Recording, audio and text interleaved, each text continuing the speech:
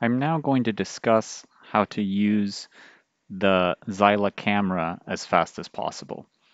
So this is something that can be very useful if you're looking at a sample where there are live things inside that move very quickly. So this is an example of a cytoskeletal protein from the Bear lab here at UNC, and there are some puncta, and it doesn't matter what they are, then they can move quite quickly around the cell. You can see them moving here and here.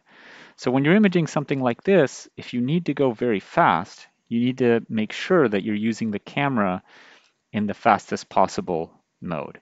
So the typical way in which we use the Zyla camera is in what's called high quality acquisition mode, which gives us the least amount of noise. And if we're doing a time lapse, we're typically using one of the time lapse settings.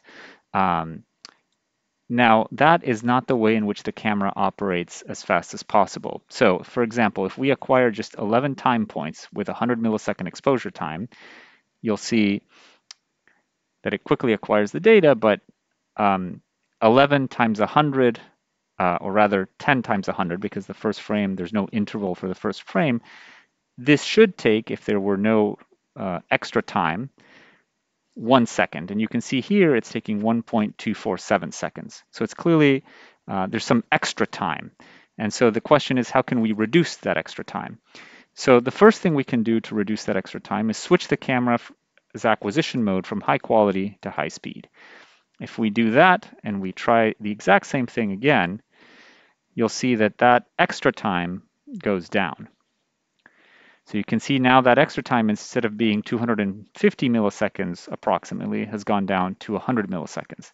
So that's one of the things that we can do at the expense of quality to make the Zyla go faster. Another thing we can do is, instead of using this kind of time-lapse protocol, is to use what's called the finite burst protocol. So under these circumstances, the camera goes as fast as it possibly can, and you'll see the result of that if I hit acquire. So here you can see, that between each pair of frames, the time is simply the exposure time. So this is not always the case. It depends on exactly what exposure time you have. It can add sometimes a little bit of time, but that is the fastest way of running the camera. But when you run it in this mode, note that you can only do a time lapse. You don't have the option to add anything else to the protocol. There are other things you can do to speed up the camera, and those are to reduce the field of view by cropping. That can also increase the speed significantly. Keep in mind that your exposure has to be a multiple of 2.5 milliseconds.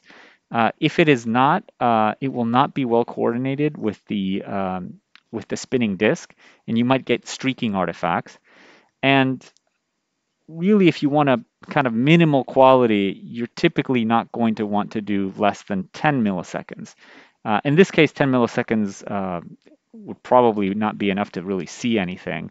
But if you have something that's really bright and you want to lower that, keep in mind that you want to use an exposure that's a multiple of 2.5 milliseconds.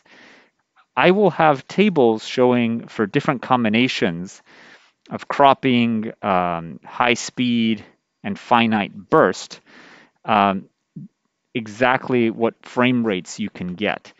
One final thing that you should keep in mind is, when you use the full camera, you can go with finite burst as fast as you can, but at some point, if you're going too fast, what happens is the data throughput from the camera to the computer chokes. And so there is a bottleneck that temporarily slows down the acquisition before it can pick up again. And so if you're doing experiments where you're going very fast, you need to know where those limits are.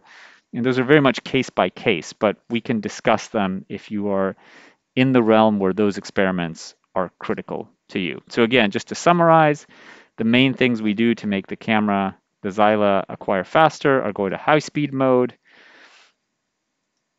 go to finite burst. Cropping can also significantly increase the speed. it's a good idea to do a small test run to see what the extra time, if any, is and how we are managing to reduce it. I will have tables that go into that in detail, so you won't need to test it too much. And finally, keep in mind that your exposure should be a multiple of 2.5 and typically at least 10 milliseconds.